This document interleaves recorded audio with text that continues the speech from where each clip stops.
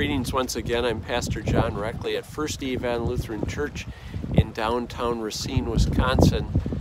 And welcome to the great outdoors, better known to us in the Christian world as God's great creation.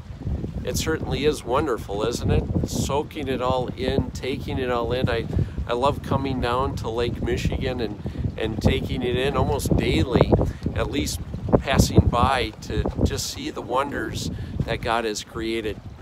But as you and I well know, God's creation didn't stay perfect from the time that He created it, but unfortunately, sin entered into the world. It entered in through one man, as we'll find out in the book of Romans, and that is through Adam himself. But we see also that even though sin entered the world and all the devastating effects came as a result of it, we recognize that God reversed things. He reversed things by sending Jesus to be our Savior from sin. Please join us this Sunday as we continue our series in Romans that will talk about this reversal.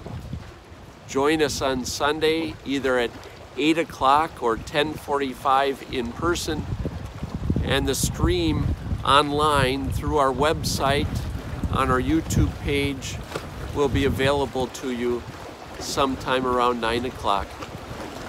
May God bless your day.